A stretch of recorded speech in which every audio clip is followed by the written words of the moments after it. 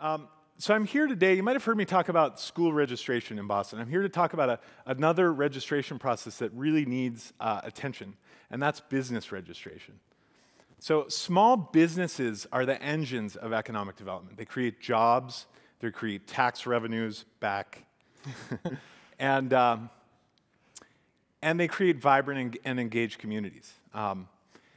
Many cities know this. Many of you in the audience are probably, have initiatives to encourage small business. Las Vegas is a perfect example of that.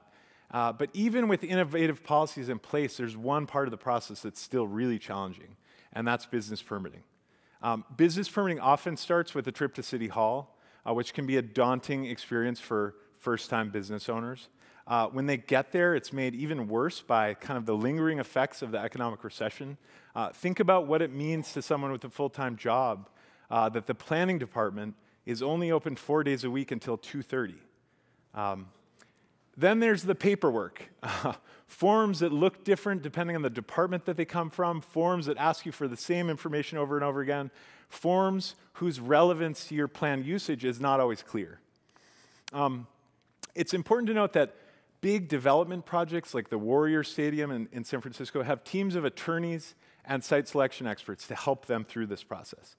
Really big businesses are often courted by mayors, governors, senators to bring that business to the jurisdiction. These are really important forms of economic development. This is Lamar Alexander, who's famous for bringing automobile manufacturing to Tennessee. These are important forms of economic development, but if the sole focus on these big projects, the headline-winning, thousands of new jobs, there's a group of people that get left behind.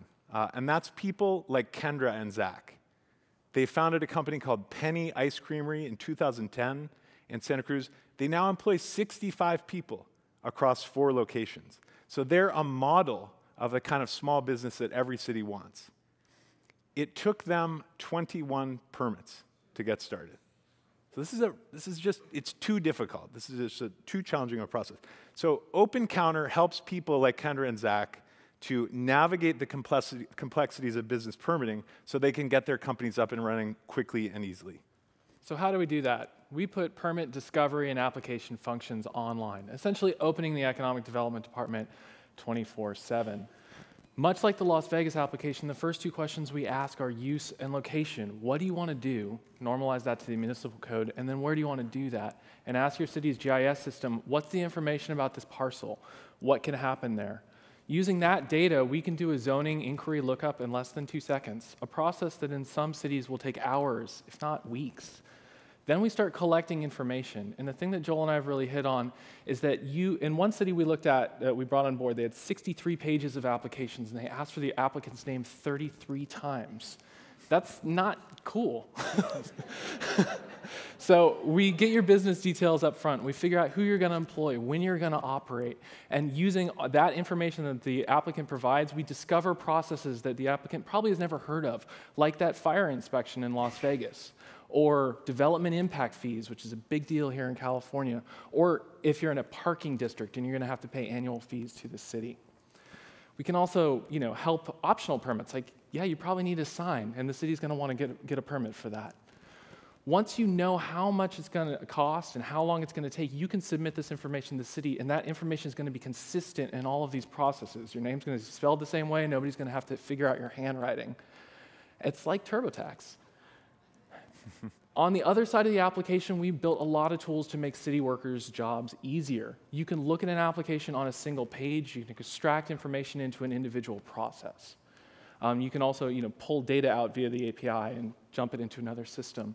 And all the content that's in OpenCounter is configurable by a couple of clicks in our content management system. If you need to change language or if the city council changed some rules, just go in, make a couple of clicks, it's done. We also provide a dashboard. And what's interesting about OpenCounter is, since May 15th, OpenCounter has helped 500 entrepreneurs scope out a project in Santa Cruz, California. 55 of them have actually started businesses. That's more volume than the physical counter did last year. And it's way more information than I used to have in my job in economic development. I can tell with this dashboard which businesses are starting, in which locations, who they're going to employ. And looking down the road, I can see where the hot neighborhoods are on the map. So OpenCounter started with Code for America last year with the city of Santa Cruz. We were happy to be selected as a winner of the Night News Challenge in June of this year. And that's allowed us to scale beyond our starting point in Surf City to now 8 cities across the country in 3 months.